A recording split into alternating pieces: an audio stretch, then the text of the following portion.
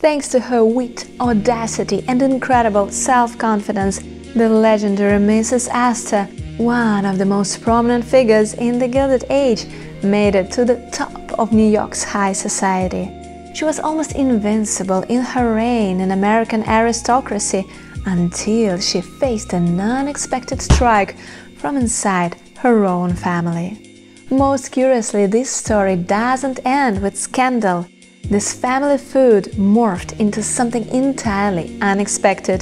This bitter drama turned into a name that's synonymous with luxury, elegance and sophistication worldwide.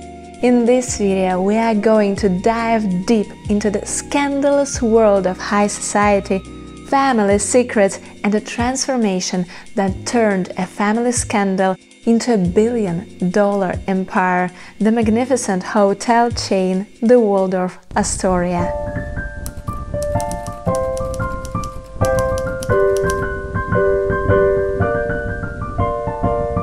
When we hear or mention the name of Mrs. Astor, we do not have to make any additional introduction. Indeed, there is one and only Mrs. Astor who made it to history as the uncrowned queen of the crème de la crème of New York society at the turn of the 20th century. You may learn more about this side of her life in my dedicated video. However, during her lifetime, there was quite some discussion about her unblushing appropriation of this almost noble title. There was another Mrs. Astor on stage who had her own rightful claims for this name, and why not? Fame, after all. Let's find out how this all happened. In the mid-19th century, there were two brothers who set the pace for the real estate development in Manhattan.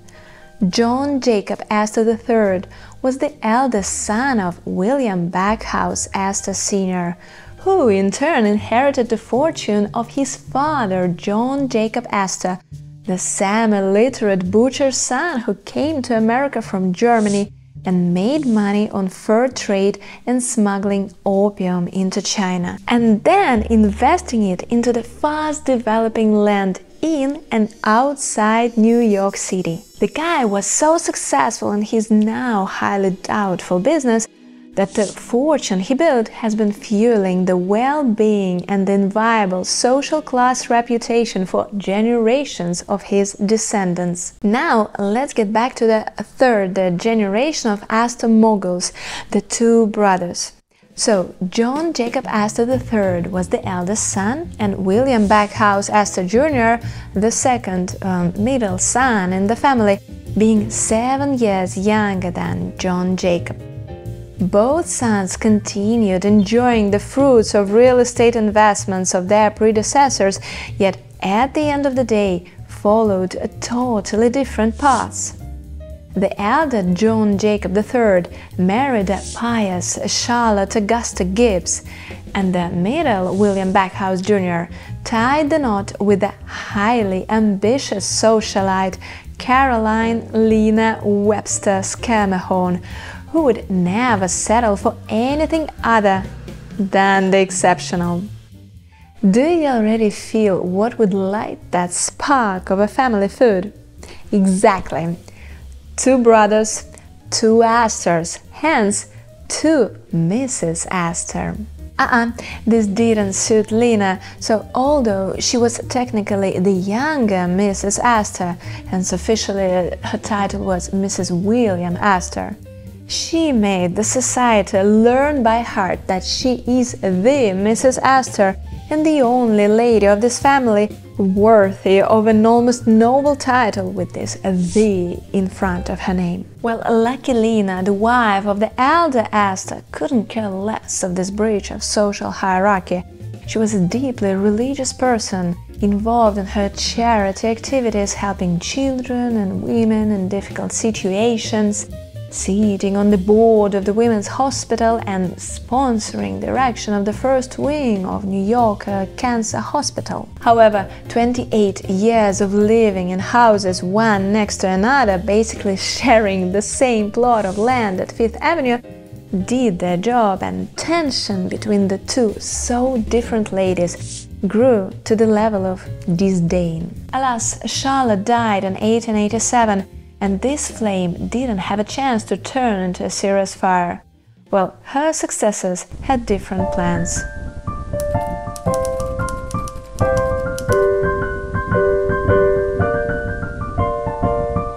Following his beloved wife, the elder Astor brother died 3 years later in 1890. His only son, William Waldorf-Astor, inherited his part of the Astor fortune, the Fifth Avenue house including. He was quite an ambitious man with his own plans for this life, other than being the god of the New York property. So, having become the nominal head of the larger family and the second richest man in America, he tried to turn everything the way he saw it. His wife, Mary Mamie Dahlgren Paul, should be now known as the new Mrs. Astor, and his aunt, that old Lena, the society queen, should know her place and watch her lip from now on. You wish, thought the old Mrs. Astor, and pulled every string to almost ban the young Mrs. Astor from proper acknowledgement in her new role. To tell the truth, that wasn't too big of an effort. Mamie was 18 years younger and gravitated to 0 on the scale of social weight. Well, William Waldorf decided not to tilt at the windmills and came up with a plan of elegant revenge that indeed would better be served cold.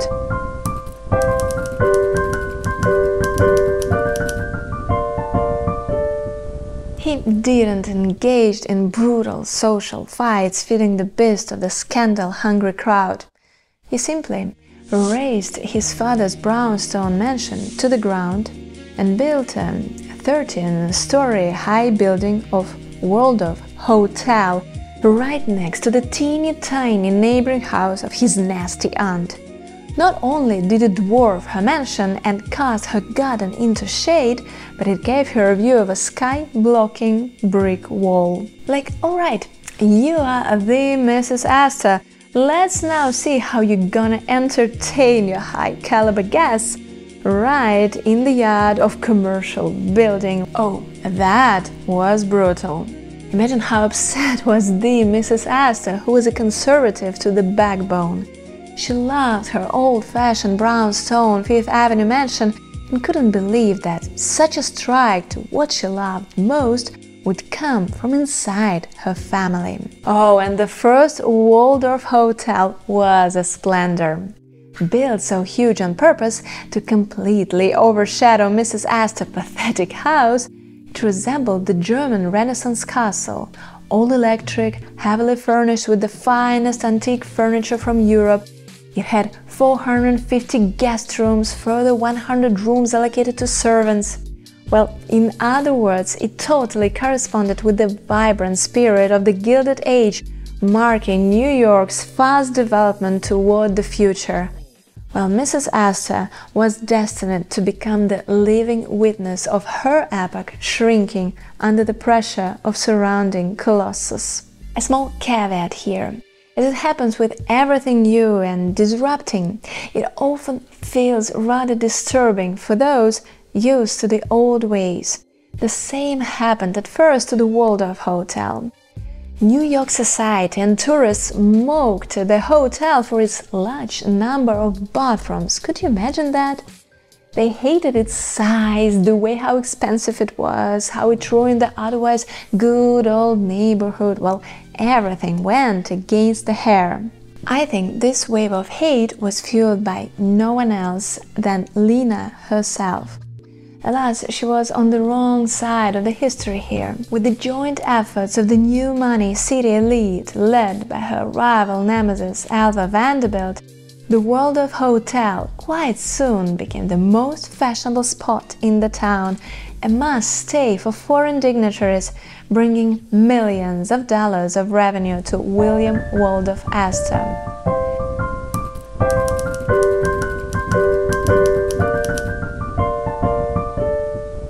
Well, Lena Astor wouldn't become the Mrs. Astor if she wasn't a tough nut herself. She spent 3 years watching in despair the new hotel growing next to her. Then another 3 years or something, grieving and trying to somehow re-establish the old way of living no matter what. To then, finally, listening to the sound advice of her own son, John Jacob Astor IV, and moving further north of Fifth Avenue to the new opulent mansion and building her own hotel on the place of her former house. And that's how the fabulous Astoria Hotel was born in 1897. Of course, it had to be higher and larger than the adjacent Waldorf Hotel. Her nephew shouldn't forget who was the most powerful woman in their family. She hired the same architect, Henry Janeway Hardenberg, who built the Waldorf, chose the same romantic interpretation of the German Renaissance, but added 1 floor up and had 100 guest rooms more than their neighbors. And of course, she wouldn't be Mrs. Astor if she didn't include a Tsar ballroom that would fit 700 guests seated or 1,200 guests in a concert format. The same style was chosen for a reason. Despite ongoing feud, both wings of the Astors never lost their business acumen. Think of it, the Astoria Hotel was constructed with connecting corridors to the adjacent Waldorf. This way, the two hotels sort of became a single establishment with 1,300 guest rooms, which made it the largest hotel in the world at the epoch, bigger than any royal palace in Europe. They say, however, that a special provision was made in the contract that allowed corridors to be sealed off if the truce collapsed.